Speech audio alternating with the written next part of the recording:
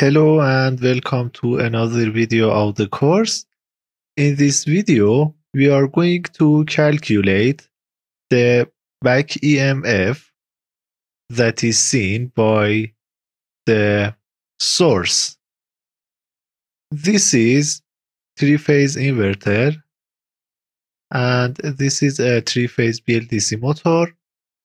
Actually, in this video, we are going to see what is the waveform of induced voltage when we run the machine as a generator, like we did here in this simulation. We rotated the rotor with a fixed speed and we calculated induced voltage in phase A, phase B, and phase C. So let me copy an image and paste it here. In this circuit, as you can see here, we have 6 switching zones and we connect the maximum induced back EMF to positive DC link and the minimum back EMF to the negative DC link. So when I want to calculate the back EMF that is seen by inverter, I should calculate the maximum back EMF and minimum back EMF and subtract from each other. For example, in this switching zone or in this switching zone, this is the maximum back EMF and this is the minimum back EMF. So the back EMF that is seen by inverter is actually EA, this one, minus EC, this one. This is EC. EA minus EC. So I write here in output variables, I write output variables. I define, let me delete this and this. I write here back, or let me write back EMF. Actually, I can implement this function maximum of node voltage EA, insert into expression. Let me copy this, paste, comma, paste. So this is maximum of EA and EB, and then calculate the maximum of this function and EC. Actually, the maximum of these three numbers. I copy this minus minimum of minimum and done.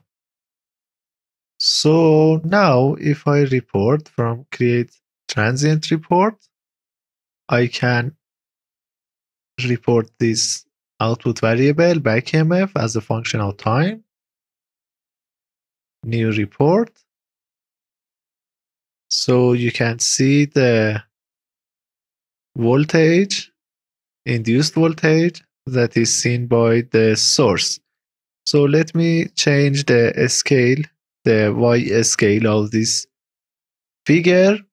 I click on Y axis and from scaling, minimum value, I set it as 0. So you can see the waveform here. As you can see here, we have 6 switching zones.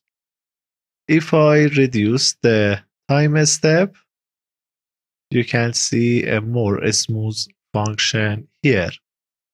Actually, if I increase this number to reduce the time step, for example, 100, And let me clean up previous solutions and rerun the simulation again.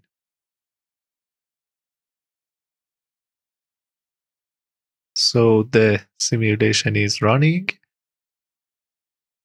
and you can see this waveform and induced voltage in phase A, phase B, and phase C.